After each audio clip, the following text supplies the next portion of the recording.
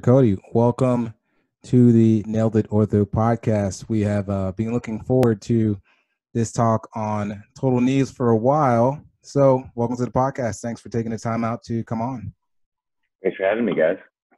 Yeah, and of course, no problem. And we generally kind of start off with just some questions, getting to know you as a person, and then we'll jump into the case and kind of the talk of the day. But the first question I have for you is kind of just the age-old question: is kind of what brought you or steered you towards doing joints or arthroplasty or adult reconstruction? It's a great question. I had some hesitancy in getting into joint replacement. I actually submitted my application pretty late because I enjoyed doing a lot of different things in orthopedics. I liked trauma. I liked sports. For a time, I thought I was going to be interested in doing spine. Ultimately, what led me to joint replacement was I realized that I liked big surgery. I liked successful surgery. And I really felt that the ins and outs of joint replacement, it was something that I felt I enjoyed reading about every day. I thought the clinic was manageable. The decision-making just, matched with sort of how I like to do things. I really am in this staff now for over 4 years, and every time I'm in the operating room, I have a lot of fun. And so I think that's what gives you that professional satisfaction if you're doing what you love, and it's something that you can read about and learn about, and you're excited to learn new things and try new things. I think that's what keeps you excited and gives you that professional satisfaction for a long term in your career. So I think, the advice I give all of our residents is that, choose something that you may enjoy doing a lot of different things. You got to think about, the complications you're comfortable dealing with. You got to think about your bread and butter cases, or those cases that excite you still, or cases that you enjoy doing. And then you have to think about clinic, honestly, and whether or not you enjoy things about the nuances of a sports exam, or the subtleties of a spine exam, things like that. For me, I really liked everything about joint replacement, so I figured why not specialize and do that alone for my career. So far, I've been very pleased with that decision. Yeah, and it's becoming more and more competitive every year, and I think more people going into it. I think between sports and joints, those are some of the things that you see a lot of residents going into most years. What are some of the things you would recommend to some of your residents or residents that you may mentor?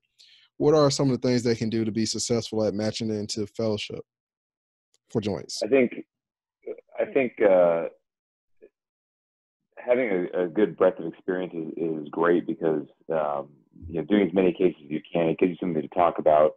It really allows you to discuss why you are choosing a given specialty on your interview trail. I think research is very important. Again, it gives you something to talk about. I think a lot of fellowships are interested in having some research opportunities, at least knowing that you know how to do research. Some fellowships are heavier in research as far as mandating that you do some research. Others are less interested in that, but I do think that it does help somewhat differentiate people. I don't think that you need to have 15 peer-reviewed studies to match into joints, but if you have 5 to 10, it certainly helps. I think that especially if you're interviewing people that have not rotated through your hospital, those are just the things that can help you stand apart. Those are just a few of the things that I have. We have a lot of I don't really interview for fellowship and stuff, but it's we interview for residents all the time, and I just want people to be themselves, and I want people to I want to take residents on that we enjoy working with and are going to work hard and do well, and a lot of that comes down to being a good person and being a good resident, having good letters of recommendation and things that everybody should do regardless of your specialty. I think the one thing that you can do if you have the opportunity to get involved in some high quality research, it doesn't have to be a lot, but a little bit, I think that can help kind of push you over the edge, especially as you mentioned, the interview trail is getting more and more competitive for joints. Fortunately, I snuck in right before I started getting competitive, I guess. But I think it is definitely a desired specialty. So that's what I'd recommend. Absolutely. Yeah. I was just talking to one of my seniors about, some of the specialties that you actually might have a chance of not matching it as far as, into fellowship. And joints was kind of on the list just because of how competitive his has become over the, last few years. But definitely was some good tips that you dropped for everybody who's interested in that. I think I would also say kind of cast a wide net too. There's a lot of fellowships out there. And if you are a conscientious person and you go to a good fellowship, you're a good surgeon, you go to a good fellowship, you're going to be a good surgeon. If you're a good surgeon and even if you go to a fellowship that's not in your top 5 or top 6 choices, you will still learn a lot at that fellowship, and you're going to come out as a really good surgeon. So wherever don't just don't cast a narrow net. And I think casting a wide net is a very wise thing to do when you're applying to a specialty like joints. Absolutely, yeah. I use that same strategy for most things when it's time to apply med school, residency, all that good stuff. I'm like, yeah, let's cast a broad net and just see how things go. Right. Dr. Cody, we're gonna get going with the case here, and we have a case here. It's a 70-year-old male with a history of a right total knee due to osteoarthritis that he got 3 years ago. He coming into the office with pain. He was previously pain-free. So this particular case, it is more so, we also have a YouTube video. This is something for those individuals just to have an idea of what someone may come in with. But if possible, we can probably still keep it somewhat broad and just talk about dealing with total knee arthroplasty and knee pain.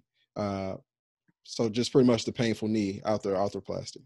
So, well, when we first started talking and you were asking me about the things that you have to deal with in your specialty that maybe aren't your favorite thing to deal with, this is one of those things that when someone comes to your clinic with a painful total knee, especially when it's done by somebody else, everyone sort of takes a collective groan, big sigh, and then you look at the x-rays and go in the room and kind of you try to figure out what's going on, because the problem is there are some painful knees that they're just painful.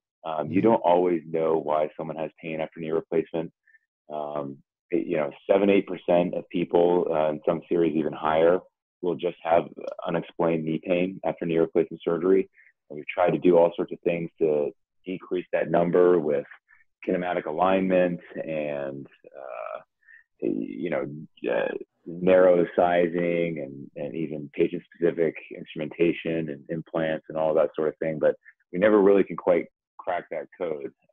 There are just some people that have a painful total knee. So I would say that this is probably one of those things that not everybody enjoys doing, but it's a very important part of orthopedic practice. So I think it's important to have a good idea of what you need to look for and ways that you can make sure you're not getting yourself into trouble, but also just to understand some things that could be going wrong and things you could do to really help people out.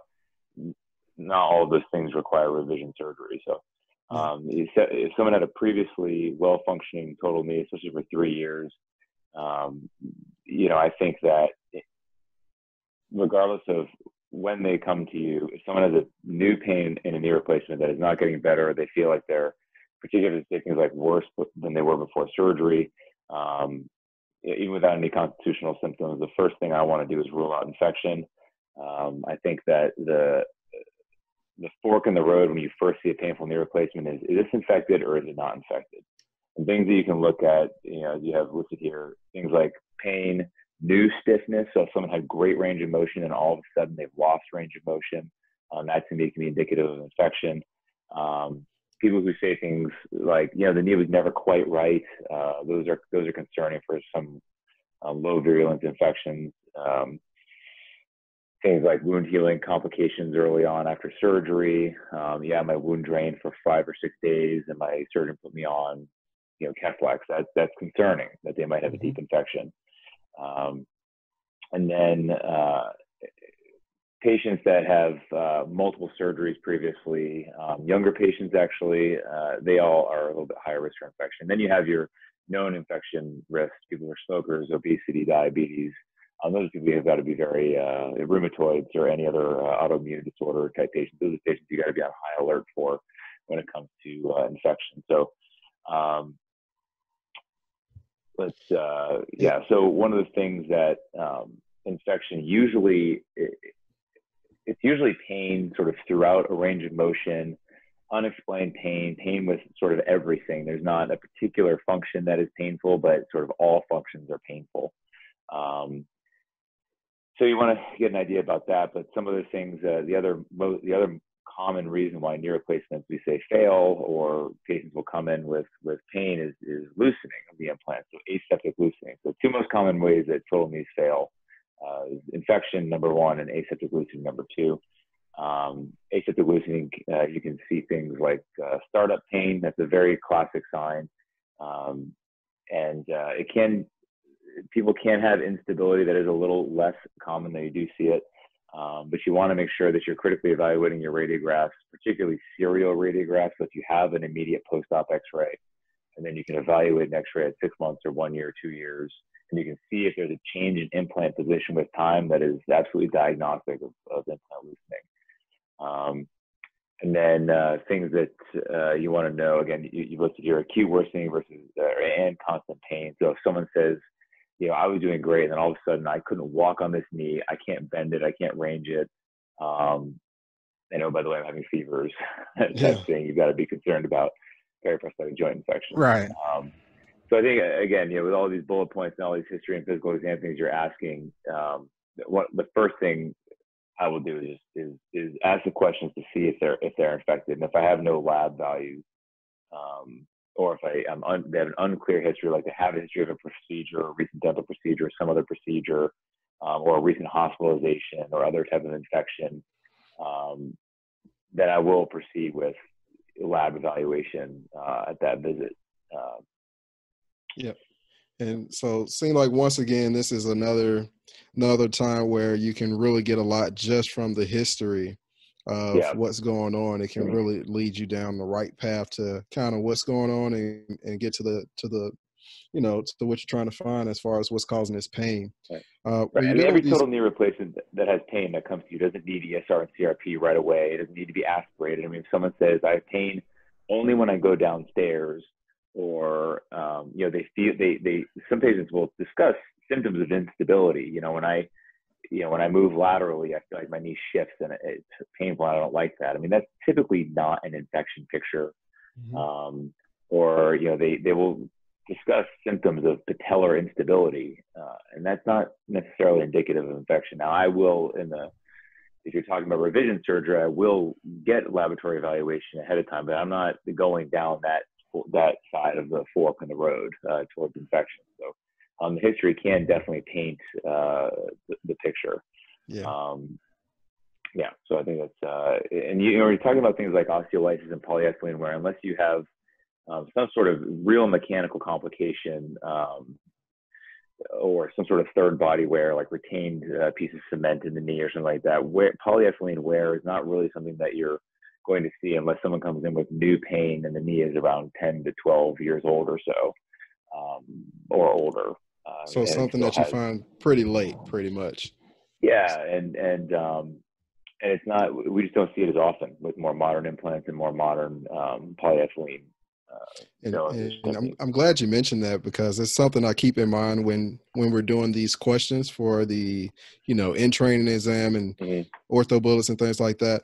It actually maybe not all the time, but a lot of times it follows something like that. I mean, usually when they're trying to get you to go towards osteolysis, the person didn't get the implant 2 years ago. It's been a while. Right. It's been 8 years, 10 years. It's been a extended period of time when they're trying to kind of hint you towards that path.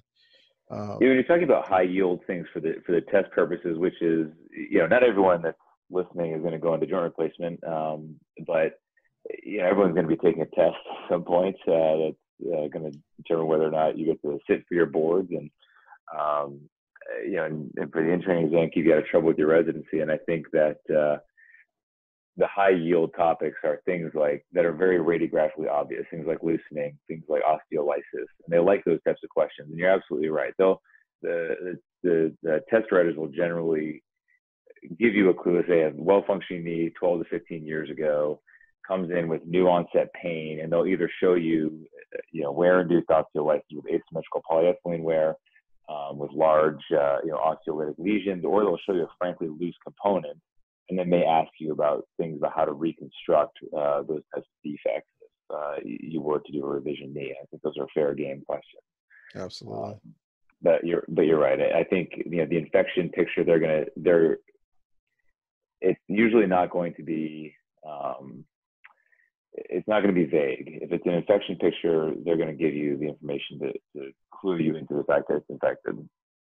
I think. Absolutely. And we probably, you actually mentioned some of this along the way, but can we just briefly go through some of the physical exam things you're looking for as well when these patients come in? Yeah, the biggest thing I look for is you evaluate the knee to see if there's a large effusion. People have effusions up to about a year. Most of the stuff that we're talking about is not the painful total knee within the first 3 to 6 months, obviously. That could be a number of different things.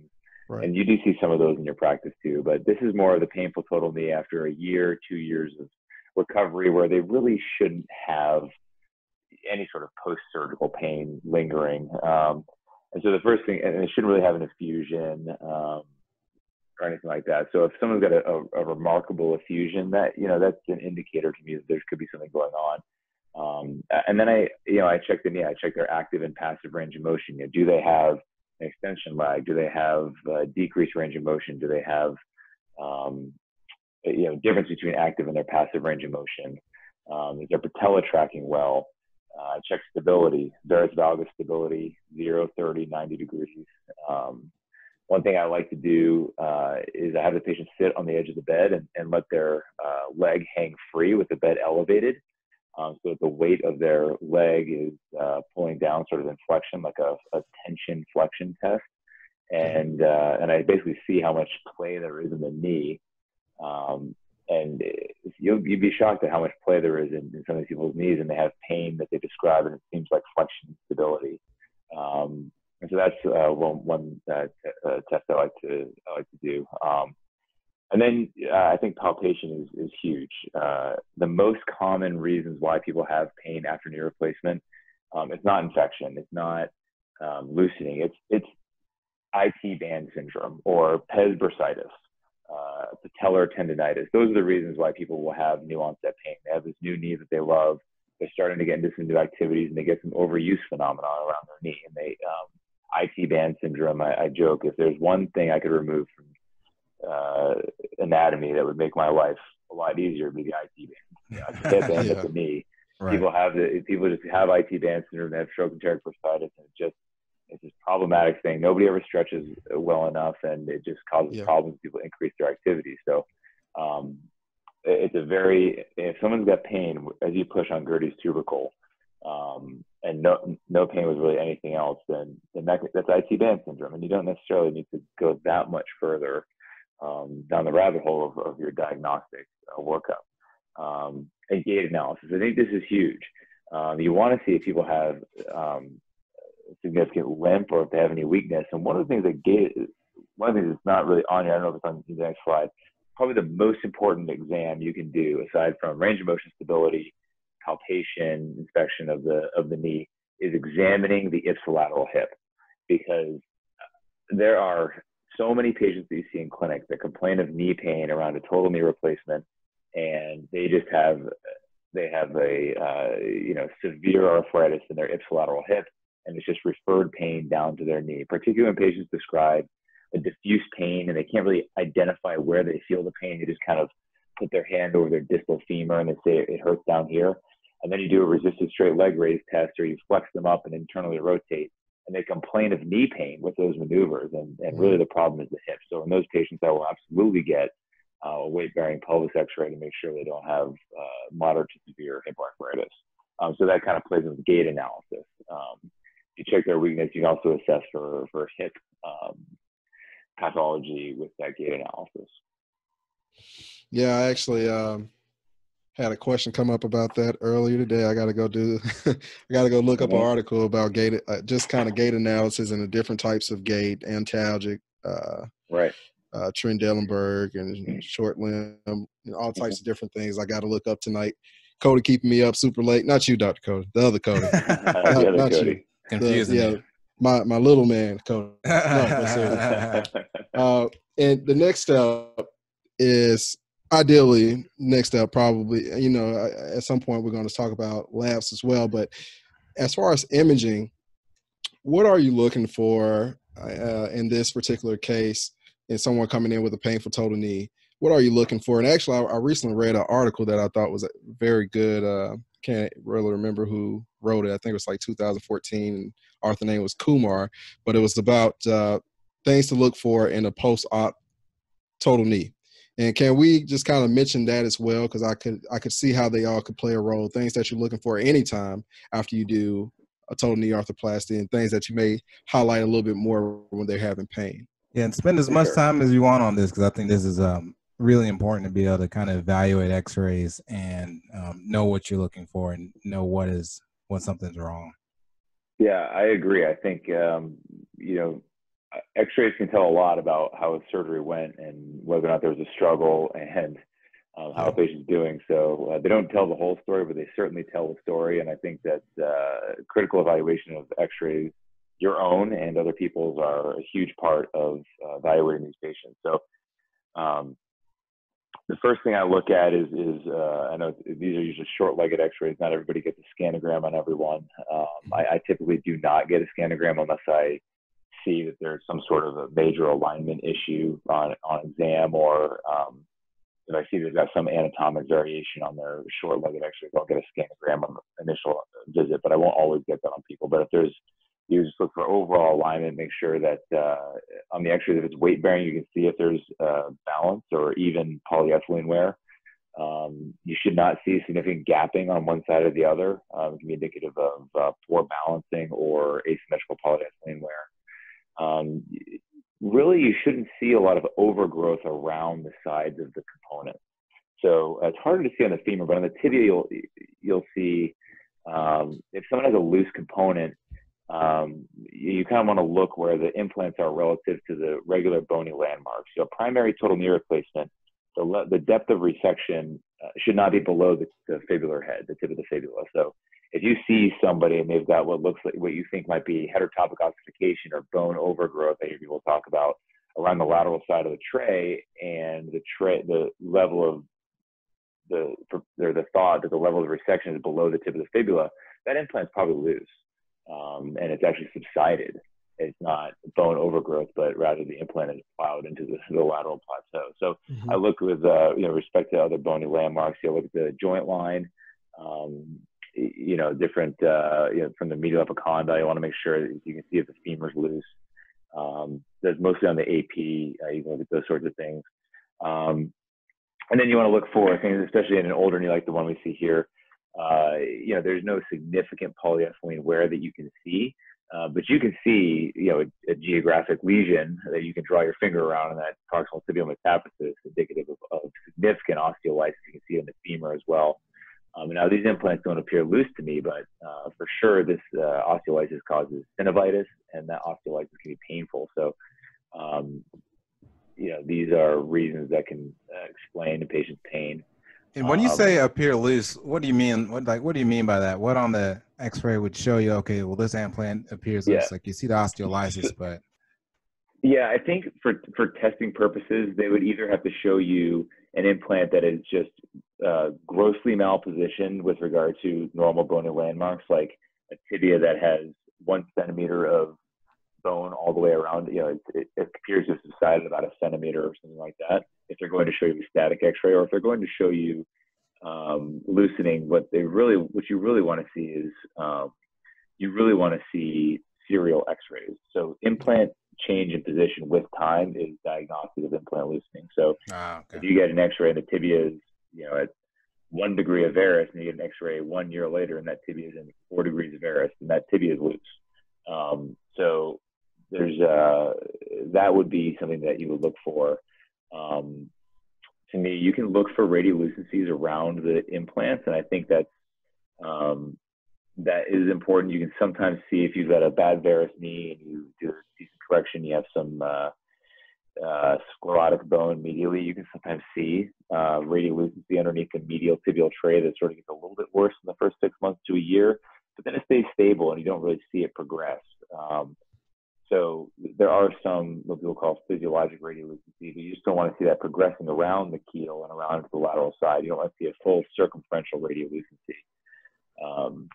Okay. And then you're looking for the alignment. You want to make sure overall the knee is well aligned here. I like showing the different relationships here. I look at that a lot. The relationships of the medial lateral epicondyles to the joint line, the overall alignment of the knee, whether or not the components are in appropriate alignment, how much slope is on the implants. If you go back to the previous x-ray, you know, sometimes you can see patients that slope looks appropriate to me, but sometimes you'll see patients the AT looks great, and then you go to the lateral and there's 13 degrees of posterior tibial slope. Or you can see that they don't have a lot of posterior condylar offset, meaning they've undersized their implant and taken too large of a posterior resection, and they have probably flexion extension mismatch with flexion instability. Those are important things to notice. You want to see if people have significantly restricted range of motion, you know, you see the Shenton's line in the back of the femur here. Did the surgeon leave a very large osteophyte in the back of the knee that's impinging posteriorly? That can be painful, cause decreased range of motion. You want to look at evaluate the patella, patella baja or alta, and then that's a pretty thorough evaluation. As I'm trying to think about it here, and then obviously you see any sort of any static representation of a dynamic problem, meaning like if you have a knee that is clearly out of balance, like you know, gapped open laterally on a standing AP, then you obviously have concerns for instability. Yep. And I actually, in the middle of this, I've looked it up because I really thought it was a good article, and it was kind of going through the same things that you were just mentioning. It's how to interpret post-operative x-rays after total knee arthroplasty, and the author name was Kumar, Kumar. Yeah. Pretty sure you can probably find it in Google, but that was I think that was a good way to go through the x-rays. Is there ever a time where you consider doing like a CT? Yes, absolutely. So if somebody has, there's two times that I think about it. Number one, there's a great example here. Patellar instability. I think people have, not everybody, some people have an issue with rotation of their components. And you see that sometimes with symmetrical tibial components. Some people want to maximize tibial coverage. And the way to do that oftentimes is to internally rotate the tibial component relative to where you should have it, which is I like to externally rotate my tibial component to the junction of the medial middle third of the tibial tubercle. If you internally rotate your tibia, you can upsize your tibial component and you can get great bony coverage, but you have an internally rotated tibia, and I think that leads to a lot of patellar tracking problems. So I typically use an implant that has a symmetrical tibial base plate, but I understand that sometimes you have some posterior medial tibial uncoverage when you're placing your tibial component, and that's okay. This rotation is very important. So I talk about this with our residents all the time, and I think my chief resident class probably is sick and tired of hearing me talk about these things, but you know, looking at the rotation of the femoral component, how do you assess rotation? And I'm an anterior referencing guy, but you know, you can get to the same goal regardless of how you do the knee. And the goal is to have that implant rotated, the femoral component, so it is parallel to the transipicondylar axis. So whether you're using white sides or the transipicondylar axis or the posterior condylar axis, to set your rotation, that's the goal, is to be parallel to that TEA, perpendicular to the AP axis of the femur. And so the femoral rotation is important, the tibial rotation is important. In those cases where someone has pain, or if I get the sunrise view and they've got, it appears like their patella is really either subluxated or tipped way up laterally, or they could have some lateral patellar impingement and they have pain along the anterior lateral knee. That can be a reason to get a CT scan to evaluate your component rotation for sure. Okay. And I still have a hard time kind of understanding that, just the whole how to assess rotation, and it can get very tricky, but it's something I'm working on. I'm glad that you took a little time to go through that, and I'm sure your residents probably appreciate it, because I don't think it's the easiest thing to grasp, really. No, it's not. Yeah, so I think that the reason is there's so many different ways to do it, and it's funny. Admittedly, a few months into my fellowship, I saw several different ways to do knee replacement. I thought I just don't understand knee replacement at all, because people are very dogmatic about how they do things, and you hear one person say this is the way you do it, and then you hear the next person say, oh no, you definitely do it that way. You definitely always do it this other way. Right. And they all have good outcomes, and so it just didn't seem to make that much sense to me. So I try to focus on you teaching the goals, like what's your ultimate goal for this implant positioning, and then no matter how you decide to get to that goal, as long as you get to the goal, then the knee will turn out just fine. And so some people will just balance the gaps and cut a 90-degree tibial cut, and then set their rectangular flexion gap and go for it. As long as you have a perpendicular cut on your tibia every time, then you're probably going to be fine with that. But you always want to make sure that, especially if you are, more of a minimally invasive type of surgeon, that's hard sometimes to see the epicondyles in your wound. So you've got to be very cognizant of implant rotation. When you make your cuts in a total knee, there are certain clues you have. Let's say you can't see the epicondyles because you're doing a minimally invasive exposure. You can look at white sides. It's not always that accurate. Posterior condylar axis is a little less accurate. But you're cutting, you cut your anterior cut, and you don't see that nice grand piano sign. That could be a clue that you're internally rotated. I think the best last check for me is because I sort of cut an anterior flat cut first, which sets my rotation, and then I have a 4-in-1 cut block that sort of sits on the end of the femur.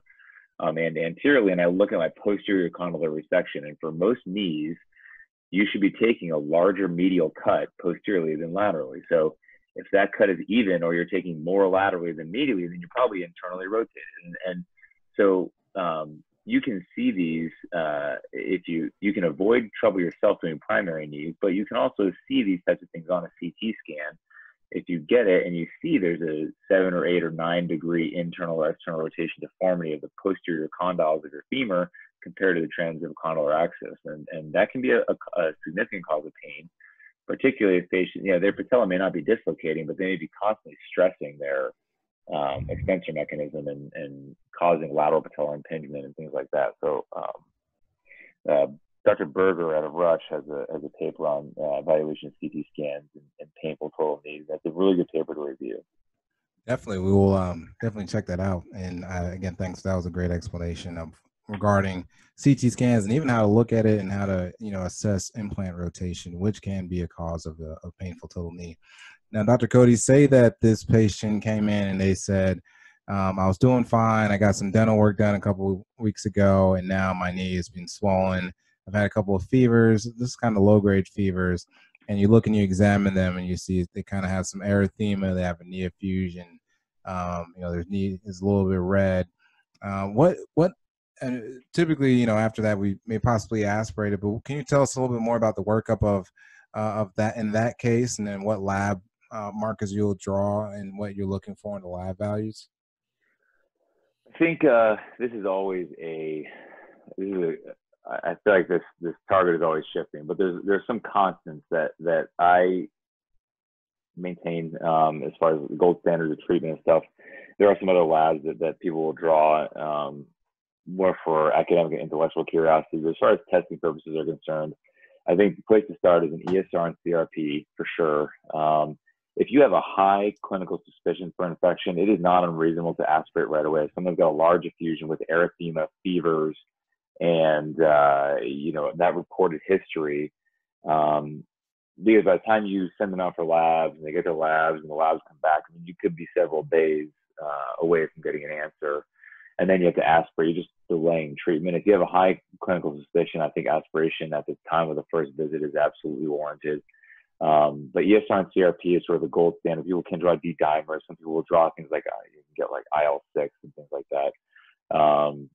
Those have not found their way as being that useful in my practice at this point. But the new sort of MSIS criteria by Parvizi in his group, that chart, sort of the weighted chart of different lab values and I think that's been very, very helpful. And I think that every surgeon who does joint replacement should have that chart, and I think every resident should have that chart cut out and pasted on their workstation wherever they are to evaluate that. But ESR and CRP are good lab markers. If either of them is elevated, I will aspirate, and then I send the fluid. You send the fluid for everything you said here. Yep. Synovial white blood cell count with differential. If someone has any concern that there might be some metal on metal wear in the knee, sort of they've worn all the way through their polyethylene and the implants, sometimes you see severe poly wear and the knee is almost dislocated, and that femoral component will be hitting metal tibia. In that case, anytime there could be a chance for metal on metal debris, you want to get a manual differential, and that's definitely a testable topic. You see that in the hip. If someone has a metal on metal hip, sometimes the cell count will be falsely elevated because the machine gets confused by the metal ions. You want a manual differential for that.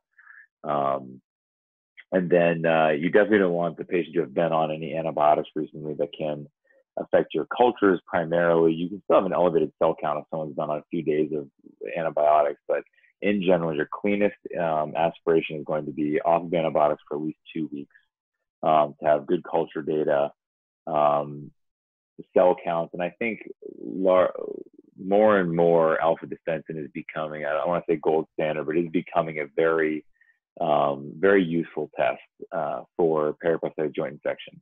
It's not something that's needed every time. So one thing that I will do is just from a functional standpoint, that's a send out lab for us. So I will have my residents send cell count and culture and everything for our in-house labs. And if the cell count is in a gray area, like let's say, 1,300 white blood cells with 63% or 65% polys, I'll then go ahead and have them send the alpha defensin test in. But if I get the aspiration, they'll have everything put in the vials and everything and set up for alpha defensin. But if I get my cell count back and it's 40,000 white cells, I don't need alpha defensin for that. It's infected. So I think that's one thing that's been helpful. But you can see here the number is, so the greater than 1,154% neutrophils, that's sort of the lowest suggestive infection numbers. Doesn't mean that everybody above that had a very high rate of infection, but below that was relatively predictive of not having an infection. That's what you're saying there. Yeah. So if you're below that threshold, it is pretty clear that you do not have a joint infection. If you are slightly above that threshold, it doesn't mean you have one. It just means that you need to kind of look at all of your data and add up all of those points on that MSIS scale and compare everything that you're looking at. And then within 3 weeks or 3 to 4 weeks, if it's an acute, if you're trying to evaluate someone with an aspiration in the first 4 to 6 weeks after surgery, yes, that number is going to be higher. I've seen lots of numbers for that, but 10,000, over 10,000 for a knee and up to 30,000 times for a hip can be normal in the first 4 to 6 weeks after surgery. So appearance of the fluid is actually not that predictive of infection. So you draw the fluid out, you can say, oh, this looks great, and then it's infected, or you say, oh, this looks like absolute pus, and then it's not infected. And so that's why the appearance of purulence on the MSIS criteria is not a major criteria for infection.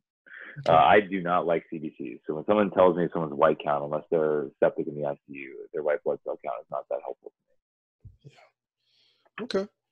And I think all those were really good topics to bring up that you mentioned. And just thinking, like, in the clinical setting at this point, we likely have a pretty decent idea of what's going on, or hopefully we have an idea of what's causing this pain. the next portion on as far as the slides, we just brought up pretty much intrinsic versus extrinsic causes, and we just have kind of a list of the different kinds, because Sure. it seemed like you were saying kind of early on, that's one of the things you have to kind of determine between, is it an infection, is it something within the joint, it could be something totally outside of the knee causing this pain. So we just have a couple things listed, but what are some of the, I guess, more common things that you see outside of infection? Of course, I know we said osteolysis and aseptic loosening for the later stages when they come back with pain later on. But other than that, what are some of the things that you sometimes see for knee pain? So there's real world and there's the test. So on the test, the most common things you see are infection, osteolysis, loosening, patellar maltracking, and then they may show you some flexion instability with the knee partially dislocated or something like that. In real life, in real clinic, that's actually not the most common thing you see for painful total knee. The most common things you see are you see a lot of extrinsic causes like IT band syndrome, patellar tendonitis, pes bursitis, things that get better with PT. You see a lot of hip arthritis. I see, so most of the things you see are not really mechanical that can be fixed with a revision, which is, it can be actually frustrating for patients because they want there to be something wrong with the knee so that you as a surgeon can say, oh, I know what I can fix and I can make it better. Not every patient really wants to hear that, oh, it's a physical therapy thing and you need 6 to 8 weeks of physical therapy to get better. Or that I don't know what's going on. So I think that these are all, these are things that you have to be careful about and be a little bit of an investigator with regard to your physical exam. Back to the previous slide real quick. I want to make sure I didn't miss any of those. We talked about instability, arthroplasty. That's just a pain. That's more painful for surgeons. It's painful for patients too, but those cases they're tough cases. I will give people one revision for arthroplasty, but some people just get stiff, and you can do everything mechanically you can, and they're just going to be stiff, and those are difficult discussions to have. Implant impingement, you can kind of see that sometimes. It's pretty rare, I think. Extensor mechanism disorders, that's a catastrophic complication. It's usually not a cause of pain unless someone has sometimes what you can see is, if you make your arthrotomy too close to the patella, you don't have a good soft tissue sleeve, that arthrotomy can rupture. And that functions a little bit like an extensor mechanism disruption where the patient is unable to extend the knee, they can't do a straight leg raise, but if you actually hold the patella reduced over the femur, they can actually do a straight leg raise and they can extend their knee. But when you take your hand away, the patella dislocates. So sometimes patellar instability is due to implant malrotation, sometimes it's due to frank failure of the arthrotomy. So that's something to kind of look for. Extensor mechanism allograft, this is a topic that is a little bit of a hot topic now. I think I might be on the older school side of things, which is weird for me, but it's I have been more of an allograft type of person when it comes to these fixing these sorts of things. But I think more and more people are using mesh to augment their repair of extensor mechanism disruption. Yeah, no, one of our attendings says that. Yeah, and it's a great thing because no matter what you use, whatever you use, you want to make sure you use it well, and you're basically creating more area for collagen and stronger suture grabbing, and you just want to make sure that whatever you do, it decreases, lengthening of your repair. So whatever you do, you want to do something. I think on the test, the answer is, and in real life, you shouldn't just do a direct repair. If you have a total knee in place and you have an extension mechanism disruption, you need to augment it with something, whether it's allograft or some sort of mesh. You can't just do a direct repair, it will fail. Okay. I think we have some more x-rays of some of the other intrinsic causes we could close up and touch about some of the things that we see. Yeah, you sure hope that you see on the test, if they're asking flexion and stability, that you see that x-ray on the left there. That's pretty much tells you what's going on. I think implant impingement here. This is very common. That person on the right side has, clearly has significant patella baja, and in flexion, what happens is that patellar button will impinge on the tibial polyethylene, or the patella will actually impinge on the native patella will impinge on the tibial polyethylene, and it's painful. That's a tough problem to address with knee replacement. There are things you can do with revision surgery to distalize the joint line, adding in some augments, taking a little deeper tibial cut. But you can only do so much, because you will run the risk of significant flexion extension mismatch. But clearly patellar impingement there on the right is what's likely going on. And I think this is probably our last one that we're going to have for those who are watching on YouTube. But so this is so common on the test questions and things like that. Can you kind of see some of the signs that you're looking for when you're suspecting possible osteolysis, or and also loosening as well? You have one here that's loose also. Yeah, let me see. I sort of lost our. Oh, there it is. Yeah. So asymmetrical. You see asymmetrical polyethylene wear. You see those large osteolytic lesions. You also see some radiolucency around the tibial component too. So those are all things that I would critically evaluate in that left X-ray. This is a great example that the middle X-ray. You really don't think the surgeon put that implant in like that. So if you got this X-ray, I would say, I would trust that most surgeons wouldn't put this implant in 15 to 20 degrees of varus. So that's probably loose. You don't necessarily have to have serial X-rays for that. You've clearly lost a lot of medial plateau here, and that implant is loose. So loosening on the femur is actually pretty hard to see. You've got to really look out for it. And this is a great example, the X-ray all the way to the right here. Anteriorly, you can see, anterior and posteriorly, you can see, sometimes people will explain that away and say, it's just some reactive bone overgrowth. But probably what's happened there is that tibia subsided a centimeter. So that when I see that in a painful total knee, I worry about subsidence. I don't automatically assume that it's overgrowth of bone. So people can get some reactive bone overgrowth in one area of the knee, but if you see it circumferentially, obviously that's cause for concern. Not gonna lie, I didn't even catch that, and we put the slides up, we put those pictures up there. But that's a great finding right there. So you're saying Absolutely. that little bony overgrowth, that's why that'll clue you in towards some subsidence of the tibia, right there where you're. Well, when you think about it, especially if it's anterior, I mean, it's very hard to leave a lip of anterior bone when you're doing a knee replacement. You cut a flat tibia and you put it on top of a flat tibia. If all of a sudden that implant is now covered in bone anteriorly, it should clue you in that it could be a technical error. Maybe the implant was undersized. But regardless, I think that you've got to be concerned that implant is loose. And the big things that clue you into it being osteolysis versus the aseptic loosening is you kind of look at the poly and see if there's any wear between that. Is that kind of correct? Yeah. Yes, it doesn't take a lot of poly wear to have large osteolysis, large amounts of osteolysis. So I think, I